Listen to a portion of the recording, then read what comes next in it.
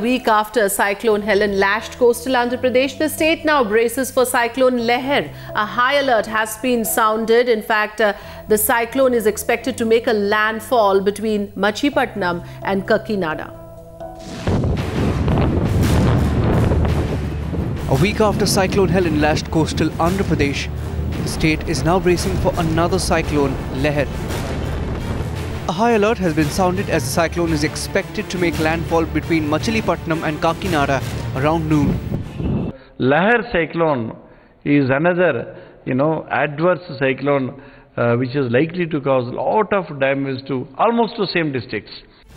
The Met Department has also sent out an advisory for coastal Andhra and 10 districts in Odisha. Machilipatnam division with around the coastal belt around 50 kilometers from Machilipatnam also would be affected. Authorities are taking no chances and have ordered all precautionary measures. Change of velocity of wind has necessitated redeployment of forces in the coastal districts today. The army has been positioned already in 3 places and 3 army columns are under movement.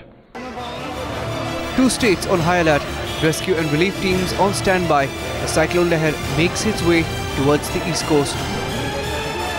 Bureau Report, Times Now.